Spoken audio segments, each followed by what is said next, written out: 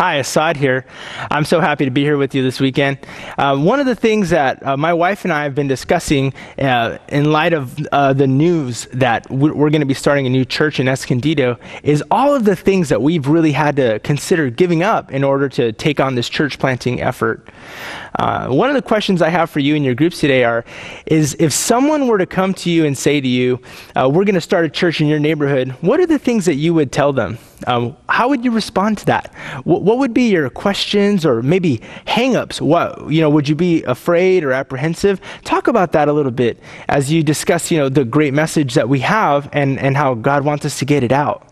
In Luke 24, what we saw in the message was that Jesus came back and he was trying to tell his disciples that he was there and he fulfilled the scriptures. And what that does for us is really paint a picture of God's incredible faithfulness toward us, and it's all through Christ. And what I'd like you to do is consider why that was so important. Why would God want us to see that? Why is it in the Bible? Why does he want us to see this picture of faithfulness and this picture of fulfillment of scriptures? Talk a little bit about that.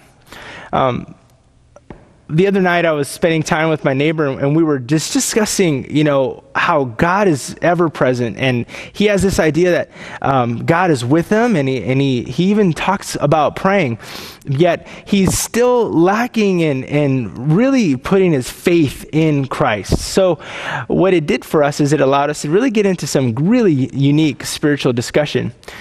One of the things that I've noticed is that we have a hard time sharing our faith, and I think for me, what happens is I feel like I have to sell something, or I'm knocking on a door trying to convince somebody of something, and really that's not the truth. The Lord has asked us to share this great message of hope that he's given us, that Jesus has died and resurrected, and that people that want peace and life with God can have it if they would put their faith in Christ.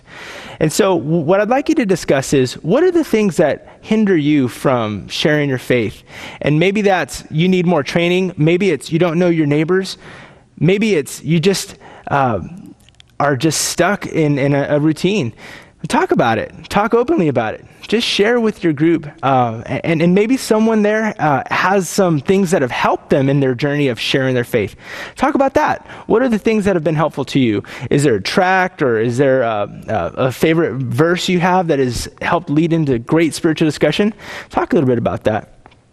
I just truly hope that this time has been beneficial to you, that it's been fruitful for you and your group, and I pray that as you discuss these things, that you'll discover this great message that Jesus has given us, and this great challenge we have as a church now to take that message and get it out. May God bless you in your time together.